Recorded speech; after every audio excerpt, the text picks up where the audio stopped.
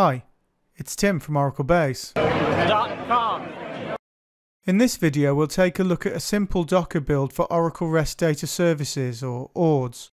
In this example we're using Tomcat on Oracle Linux 8. ORDS can be run in standalone mode, but I prefer to run it on Tomcat, so that's what I'll show here. Let's check out my GitHub where I keep all my Docker files. We'll drill into the ORDS section and we'll take a look at the OL8 ORDS.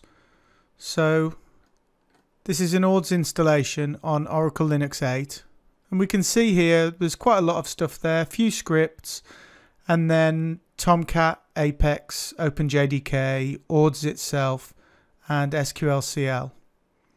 So let's have a look at the Dockerfile. As normal, a whole bunch of comments at the start to tell us how this works, but let's jump through to the main body. In the from operation we can see it's based on Oracle Linux 8 Slim. What we have is a bunch of environment variables that are mostly software versions and paths, so we don't really expect these to change. Then we've got the environment variables we do expect to change with each container, so that's what database is it connecting to, and then credentials for the database, but also Apex password and key store password.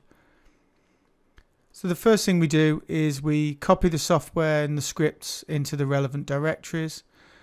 We install the OS packages and install the ORDS software. Switch across to Tomcat.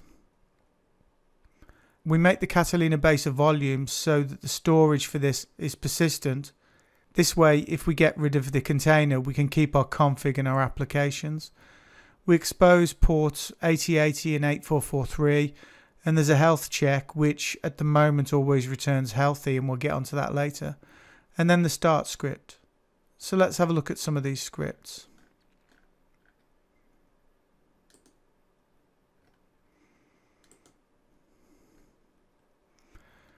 As I said, the health check just always returns 0. It's really up to you to define what constitutes a healthy system depending on what you're actually using the container for. So rather than try and preempt that, I've just made the assumption that everything's good. Install the OS packages is relatively simple. We just install a few things like unzip tar, gzip, and then a few things that just prevent errors with ORDS when it's using OpenJDK.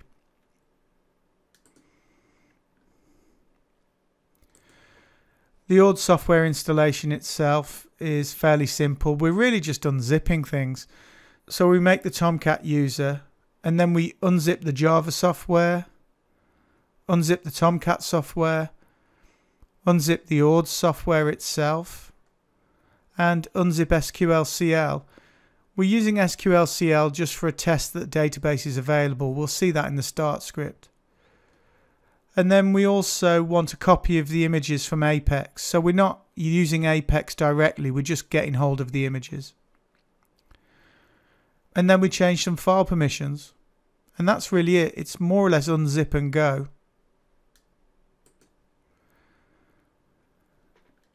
Before we start looking at the start script, I'll just mention this server XML. It's just a copy of a typical Tomcat server XML with a few modifications. So for example, I've put in the SSL config, but I've got some placeholders which we'll replace during the build, and a valve for the X forwarded for, which we'll also handle during the build. So let's look at the start script. So the first thing I want to do is check to see if this container's ever run before, because there's a few setup things we want to do on first run only. So I just touch a file on the first run so I know that this is the first time, and subsequent times that file will be present. We define a function called graceful shutdown that contains the Tomcat shutdown, and then we associate that with a few signals. Before we attempt to start, what we always do is check to see if the database is up. ORDS isn't very tolerant of the database not being present, so instead of just launching into it and potentially having Tomcat start before the database, I just have this little test that makes connections to the database to see if the database is present. And what it will do is use SQLCL to make a silent connection and test to see if the database is alive. So here what we can see is we're attempting this connection every 30 seconds until we get a successful connection. So we're checking that the Catalina base has got something in it, and if not, we build it. Remember, this is probably going to be an external volume, so it will persist beyond the life of the container. I check for the presence of the web apps I directory, and that's where the Apex images will go. If this is a first run, then we need to build a parameter file for ORDS based on the environment variables we've set. And then we set the config directory and then run the installation. This is a silent installation, so it's just going to work its way through.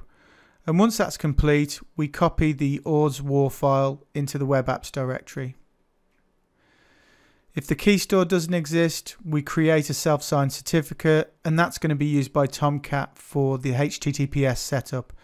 Notice these sed commands, which are going to replace those placeholders in the server.xml file so that we have the right values in there.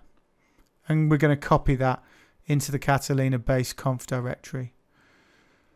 At this point, we can start Tomcat in the normal way, and then we tail the log file in the Catalina base logs directory and wait on that endlessly. Remember, if this tail dies, then the container stops. Let's have a look at the build phase. We're in the directory with the Dockerfile, and we can see in the output from the tree command that we have all the software present in the software directory. We run Docker build using the no cache flag, just so that we don't use any existing layers. The -t option allows us to give a name or a tag to this image, and the dot just means we're in the directory with the Dockerfile. All the software gets sent to the build context. It's pretty quick because it's quite small. We can see we're basing this on the Oracle Linux 8 Slim image. We have all of the environment variables set. We copy the software and scripts into location, and then we run the install OS packages script. And we can see that's pretty quick because there isn't much to install. And now we do the setup, so this is really just unzipping all the relevant software. Now we switch across to the Tomcat user, create the volume for the Catalina base, expose the ports.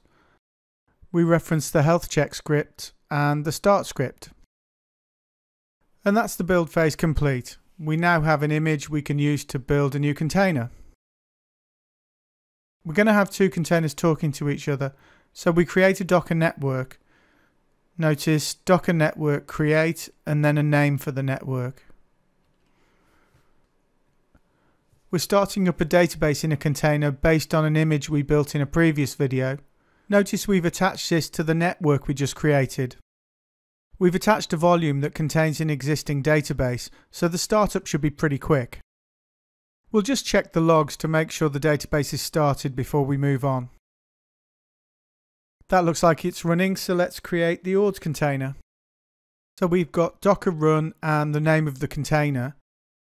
We're exposing the ports, in this case matching the internal and external ports. We're attaching this container to the same network, giving it information about how to connect to the database, including the DB hostname, which is the database container name. We're mounting an external volume to the Catalina base location inside the container so that we have some persistent storage. And of course we're basing this on the image we just built. That's the container built, so let's have a look at the first time config in the log file. It's noticed this is a first run, checked the database is available, built the Catalina base location and put in the Apex images, and then it's prepared the ORDS configuration file and started the ORDS configuration. It's done the HTTPS configuration and now it's starting Tomcat.